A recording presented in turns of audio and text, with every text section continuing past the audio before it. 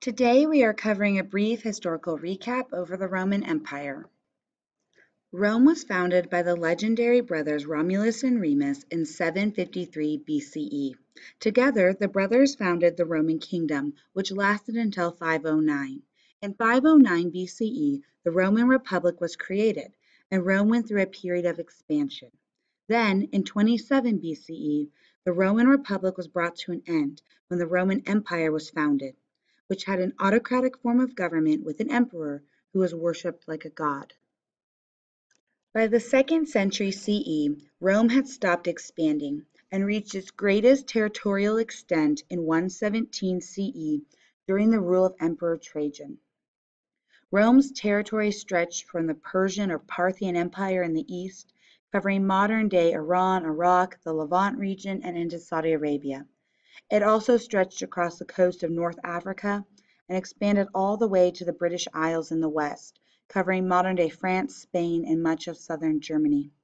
By 117 CE, the Roman Empire stretched some 5 million square kilometers, or almost 2 million miles. This territorial expansion took its toll on the empire, as it had reached a point of overexpansion. Effectively ruling, securing, and managing an empire of this size came at a tremendous cost both financially and in manpower. The empire had fewer than 500,000 soldiers, and some historians estimate that to have properly secured the territory, Rome would have needed at least 3 million. Another issue faced by Rome was that they were increasingly struggling to find military recruits within Italy, and by the time of Emperor Hadrian, successor to Trajan, only 10% of Rome's army actually consisted of Italians, meaning the bulk of their forces were made up of conquered peoples. Rome increasingly relied on hiring mercenary soldiers as their own forces couldn't manage to secure the frontier. From year 180 to 476, Rome experienced over 100 instances of armed violence and challenges to sitting emperors by usurpers. These recurring challenges to the throne meant sitting emperors had to bring more troops back from the front to Italy, which weakened Rome's control and security in frontier and border regions, allowing barbarian tribes to gain territory and influence. This slide shows the map of Rome at its greatest extent under Emperor Trajan. You can see the empire's expanse from the Middle East, North Africa, and across Europe.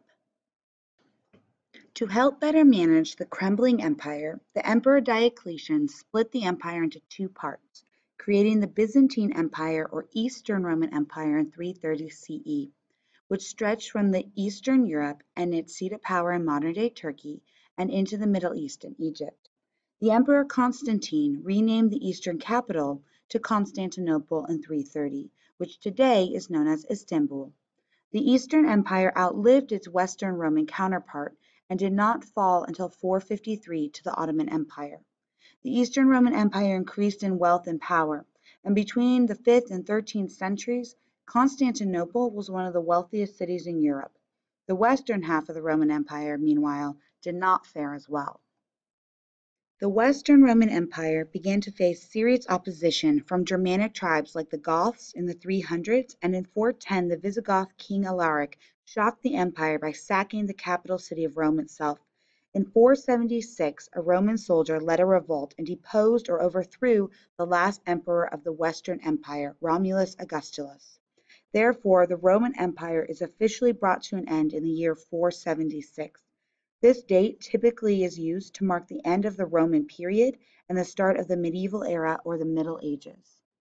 Here is a map showing the different major invasions of the Roman Empire. Note that the Western Roman Empire took the brunt of the invasion forces from 100 to 500 CE, leading to its eventual downfall. When the Western Empire fell, Europe was divided into small warring tribes or kingdoms, fighting to take control of the former empire territory. The once powerful Roman army could no longer maintain peace and stability across Europe. Due to the empire's breakup, an era of kingdom building by Germanic tribes ensues. You can see from the maps below that by 476, the Western Roman Empire had been much reduced from its former territorial glory of the Trajan years in 117.